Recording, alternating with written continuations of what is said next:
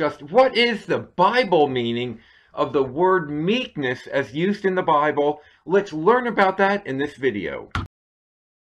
In our culture today, when we hear the word meek, usually people think about somebody that's weak. They may be small in stature, they might be mousy, they're like a pushover, they're usually quiet people, they often are gullible and they're compliant and they're submissive. Somebody that you can just walk all over. That's what people usually think about meek. And the dictionary definitions of that support that. It's enduring injury and patience without resentment. It's someone that's mild and won't say anything. And a scary part of the definition in Merriam-Webster and also dictionary.com, in Merriam-Webster it says it's somebody that's deficient in spirit and courage. And that's absolutely nothing to do with being meek. That is just not true.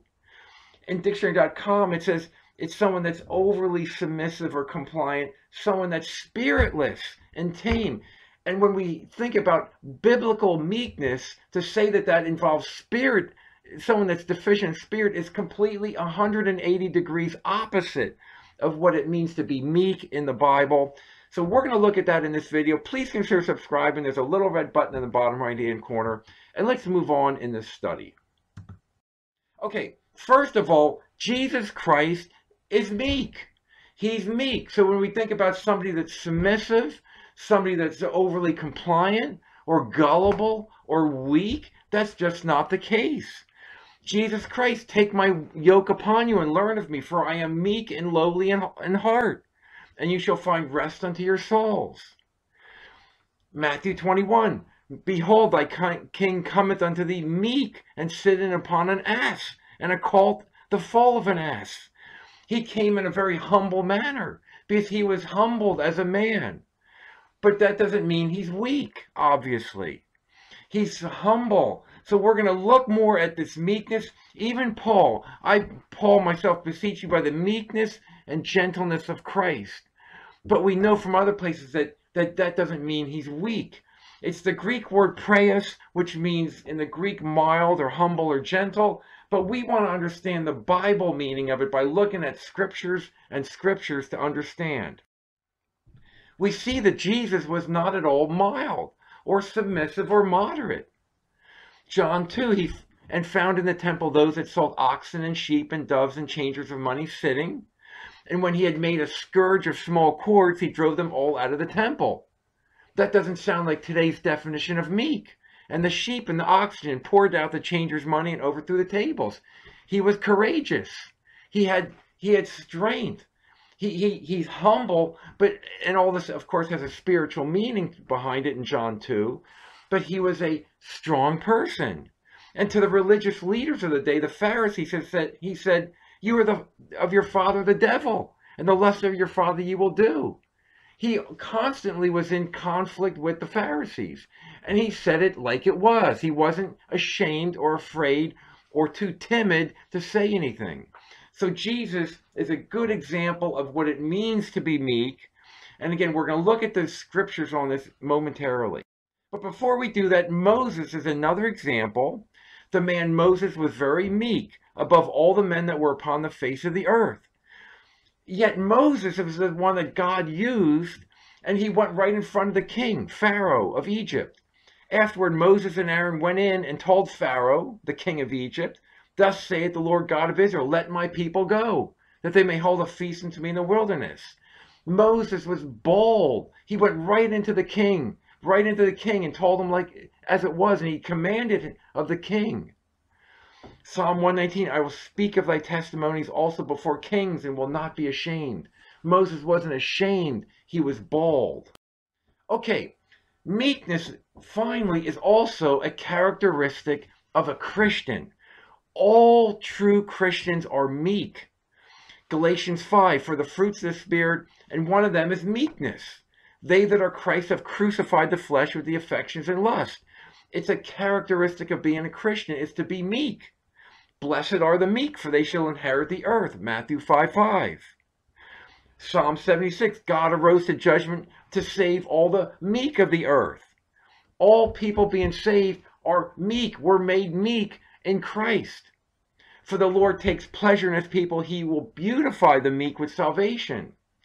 So we're going to now turn and see a very important passage in the Bible that helps us understand exactly what meekness means. Okay, so to get a biblical definition of meekness, we get help in the Bible as we compare scripture with scripture. And we find in James chapter 3, which talks a lot about wisdom, we see in James 3 verse 13, it says, "Who is wise and knowing among you? Let him show his works by his good conduct, and the way he shows his good behavior is with meekness of wisdom." Meekness of wisdom. And when we look a few verses down in James chapter 3 verse 17, we find a definition of meekness, of what it means to be meek in wisdom. So we can apply this to what meekness means biblically, and we find harmony with how Christ was and how Moses was and how all Christians are supposed to be. So let's look at verse 17. The wisdom that is from above is first truly pure. Number 1, pure. 2, peaceable. 3, gentle. 4, easy to be entreated. And that's not a very good translation in the King James, and we're going to look at that. Full of mercy, good fruits, without partiality and without hypocrisy. So we're going to look at these 8 characteristics of meekness, and we're going to do that by comparing scripture with scripture. We're going to let the Bible explain itself to us. So let's move on in this study. Okay, the first characteristic of being meek is to be pure. Pure. And the word pure in the Greek is closely related to the word holy, which means set apart. But purity means to not have the dirt and the uncleanness in one's life. It means to be pure. And all Christians, although we're not without sin, we're not perfect, but we're taught in 1 Peter 1:22, you have purified your souls in obeying the truth. We obey and we follow the word of God, and we do that through the Spirit because we have the indwelling Holy Spirit. God's at work in us both to do and to will for his good pleasure. And it's a very humbling thing that we have God is doing the work in us, and we do it unto unfeigned or unhypocritical love of the brethren. See that you love one another with a pure heart fervently. The whole commandments can be summed up in loving God and loving your neighbor. And that's what the goal is of our behaviors, is that we don't hurt people. We treat them with all the love we can. Gentleness, kindness, compassion, mercy, etc. 1 John 3, when he shall appear, Jesus Christ shall appear, we shall be like him.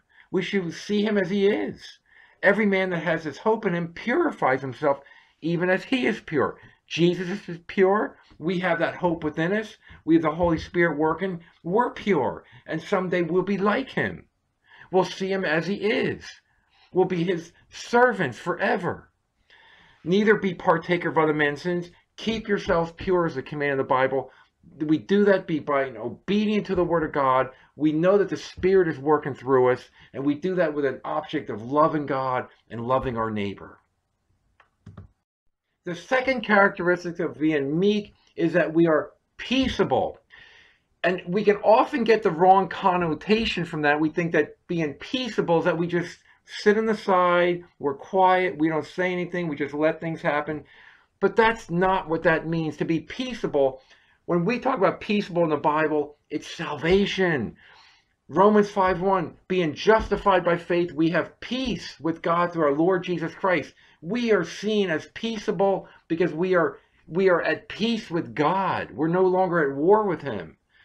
Great shall be the peace of your children, Isaiah 54. Let the peace of God rule in your hearts. Salvation rules in our hearts, Colossians 3:15. Philippians 1, the one preached Christ out of contention, not sincerely, but the other, which is what Christians were supposed to do, we are peaceable. We know that we have that relationship with God. We're not at enmity, but we do it out of a spirit of love, knowing that I am set for the defense of the gospel. We don't go twist arms. We share the peace of God because we're peaceable people, but we do it in a defensive manner. We don't cause fights. We don't become obnoxious. James 3:18, the very next verse after James 3:17, which we're studying, the fruit of righteousness is sown in peace. And in other words, the righteous things that we do, the love, the joy, all those things, we sow those in peace because we have peace with God by those who make peace. And we make peace by our witness that we're different. And then when people ask us why we're different, we have a defense, the gospel itself, the relationship we have with God. Matthew 10, if that house be worthy, let your peace come upon it. As we travel about in our lives, we bring peace to other people. We share the word of God. But if it's not worthy, let your peace return to you. Let your peace return. And what does that mean? And we see in the next verse, whosoever shall not receive you, nor hear your words, when you depart out of that house or city, shake off the dust of your feet. And in other words, as we run into different situations or places in our life, phases of our life too, we share the peace of Christ. And sometimes we're not wanted. And people want to just start fights with us. And they want to start debating. And we just move on. We move on into another place that we can share the truth of God. Number 3, this is the third characteristic of what it means to be meek. And what it really means is that we don't get into arguments and we don't get into strife over the word of God and over what people challenge us on, and they want to start a fight and they want to correct us and everything else. We see the same word gentle used in Titus 3:2, be no brawlers, but gentle. It's the same Greek word as in James 3:17, gentle, showing all meekness unto men. So when people, they expect us to want to fight and want to fight about the Bible and want to debate the Bible. And I've had this happen to me personally many times. And it's the fighters, the brawlers, it's that Greek word mashi, which means a fighter. And it's related, the cognate of that word is the word used for sword. It's somebody that comes to you with the sword of the word of God or the Bible and tries to point out something, oh, that's not right. It's this. And they want to debate and they want to fight, and that's all they're concerned about. And they're forgetting about the love of God and the love of neighbor. And we're commanded in the Bible, and I have 2 examples here, but there's many more, to avoid foolish questions and genealogies and contentions and strivings. That's that same Greek word mashi, strivings about the law, for they are unprofitable and vain. I've had many times happen to me, somebody wants to challenge me on something over and over, and that's fine. They should examine that and make a decision for themselves what's right and what's wrong and study the Bible. But to create endless fights and arguments is not appropriate. Foolish and unlearned questions avoid, knowing that they gender strife. Again, strife is that same word mashi. The servant of the Lord must not strive, must not mashe, but be gentle unto all men. We just want to share the truth of the word of God the best that we understand it, but we don't want to fight about it. 1 Peter 3:15, be always ready to give an answer to a man that asks you a reason to hope that is in you with meekness and fear. We are defensive. We're not to be offensive. We're to be gentle, and we're not to strive. The fourth characteristic of being meek is that we are well persuaded. We have an assurance of eternity. We're well persuaded, and we're confident in that we know Christ and what we believe. The word that's used in the King James for this is easily entreated. And that word easily entreated can easily imply somebody that's gullible, that's very easy to be a pushover, that's a vulnerable person. It's the Greek word, the word translated easily entreated. It's the Greek word eupethes. And it literally means well persuaded. The word eu, is always the word good or well. And the word pethes is always translated persuaded. So when we put those together, it's somebody that's well persuaded. And that should be the usage of this word.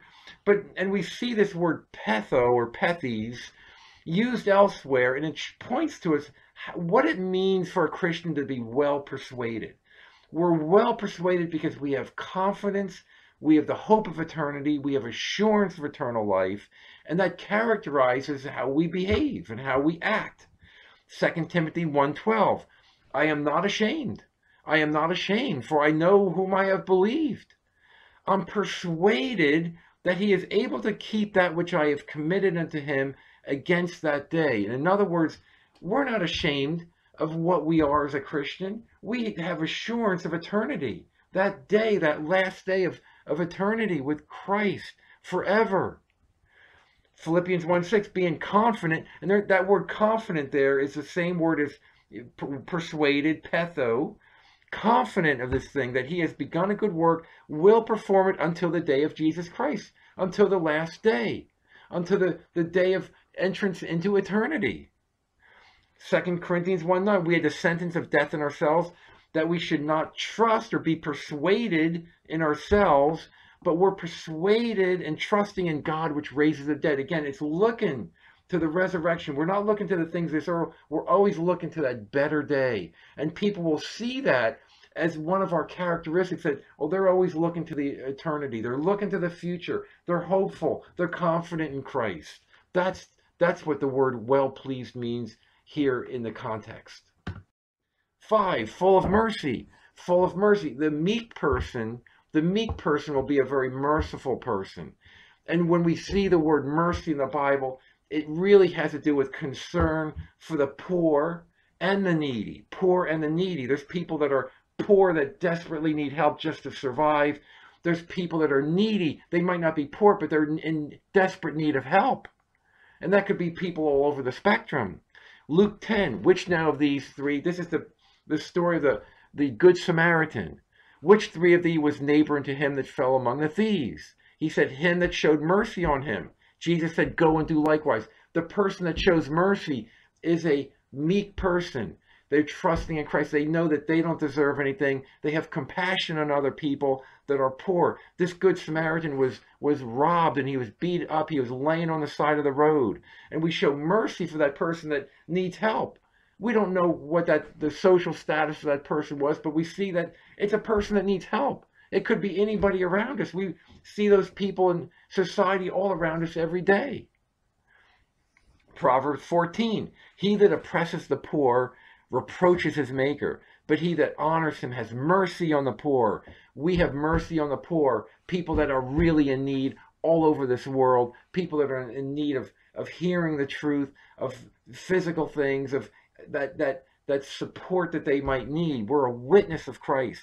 Proverbs 14, he that despises his neighbor sins, but he has mercy on the poor, happy is he. Micah 6:8, he has showed thee, O man, what is good, and what does the Lord require of thee, but to do justly, and to love mercy, and to walk humbly with our God. This idea about people not having empathy is unbelievably contrary to the Word of God. Christians, by definition, meek people have empathy. They can relate to somebody suffering because they know what it's like to suffer and they can relate to it. It's all about empathy, full of mercy, full of good fruits, full of good fruits. And this has to do with spiritual fruit. The person that's meek will show all those beautiful fruits. The classic scripture, Galatians 5, the fruit of the Spirit is love, joy, peace, long-suffering, gentleness, goodness, faith, meekness, there's that word again, temperance. Against such there is no law. It's all these good behaviors of a person that make them nice to be around. They're joyful, they're peaceful, they're loving, they're gentle, they're willing to wait and suffer, long-suffering. It's a beautiful thing. Ephesians 5:9, the fruit of the Spirit is all goodness and righteousness and truth. That's what it means to be meek, is to be full of righteousness and goodness and truth. 7, without partiality. And when we look at that literal word, it literally means without partiality. No discrimination. Galatians 3:28, there's neither Jew nor Greek. There's neither bond nor free. There's neither male nor female, for you are all one in Christ. We shouldn't distinguish the person's, their race or their age or their sex or any other thing. We shouldn't even consider that. A person's a person. They're a soul and spirit inside a fleshly body just like us. We don't discriminate based on anything. James 2, if there come into you assembly a man with a gold ring and goodly apparel, and there come also a poor man in vile raiment, and you have respect to him that wears the gay or the bright clothing, and saying to him, sit thou here in a good place, and say to the poor, stand there, or sit here, my foot? Are you not partial in yourselves and become judges of evil thoughts? We don't show partiality to the rich. In that we see that all around us in our society today. The rich get special treatment, and that's wrong. We are impartial, no partiality at all. Just a little bit more, because to be meek is without partiality, and we face this every day.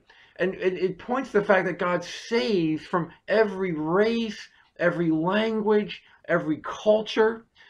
Acts 10, God is no respecter of persons, but in every nation, he that fears him and works righteousness is accepted with him. A powerful verse in Revelation 7. There's many similar verses sprinkled through the book of Revelation. Revelation 7:9, after this I beheld, and lo, a great multitude. This is pointing to God's people, which no man could number, of all nations, kindreds, people, and tongues. Nations points to cultures. Kindreds points to races. People point to types of people that group together. They might be all sports fans, or a type of people. It could be a union of people that are in a nation or a country. And tongues, which are languages. From all those diverse ways, we can't discriminate. We can't judge people by the color of their skin. And we want to make sure that we treat everybody fairly, and we don't want to be subject to a passive type of discrimination where we will help the one that looks like us and acts like us, but the other one that doesn't look like us, we're not going to hurt them, but we're not going to help them either. That's discrimination. And that goes on all the time that we are around. And to be meek is to be you can't do that. You have to look at everybody as a soul and a spirit within a body. Okay, number 8, without hypocrisy. Someone that's meek is not a hypocrite. And to be a hypocrite means that you don't do what you say. You don't practice what you preach. Christians have to be genuine, faithful Christians. Jesus, and this is all through the Bible, hypocrisy. Jesus said to the scribes and the Pharisees, hypocrites, hypocrites, you are like unto whited sepulchres. That's a grave, which indeed appear beautiful outward. They look good on the grave, but inside they're full of dead man's bones. They're dead. They're dead. They don't have spiritual life. And all uncleanness, like a rotten, decaying corpse, they have all uncleanness. Even so you appear righteous unto men. You look righteous. You say things that sound righteous. You tell people to do things that are righteous. But inside you're full of hypocrisy and iniquity. They sin, and they put Christ to trial, and they want him dead. They want him silenced. They persecute God's people. That's what religion is today. It's all about getting what they want and looking good, but not practicing what they're preaching. 2 Timothy 1:5, when I call to remembrance the unfeigned faith that is in you. Unfeigned, it's the same word, without hypocrisy. To feign means to fake. It's not fake, it's genuine. The genuine faith. We have to see that in the things that we do. 1 Timothy 1:5, the end of the commandment. The commandments in the Bible are all about two: loving God and loving our neighbor as ourselves. The end of the commandment is love, charity, out of a pure heart, a good conscience, and a faith without fake, without hypocrisy, not being fake. It's a true faith. It's the faith of Christ. We're not perfect, but we live out that faith of Christ. And again, that word unfeigned, it's the same Greek word used in James 3:17, without hypocrisy. Okay, for a summary, so the culture tells you that to be weak, to be meek is to be weak and vulnerable, and you're just like this mousy person on the side. But biblical meekness is like Jesus Christ was, and Moses was, and all Christians were to be obedient to the Word of God. We're to be pure, peaceable, that we share the truth of the Word of God, but we do it without fighting. We do it in a peaceable manner. We share the peace of Christ. If they don't accept it, we move on, but we don't fight with them. We're gentle. We don't fight, and someone wants to pick a fight with us. They want to correct us. They want to give us more information. We should trust God that He's working in us for His purpose and will. We study the Bible, and God reveals things to us. We are gentle. We don't force people to believe things. And people shouldn't force us to believe things. It's gentle, but we trust the Word of God and let the Holy Spirit work in us.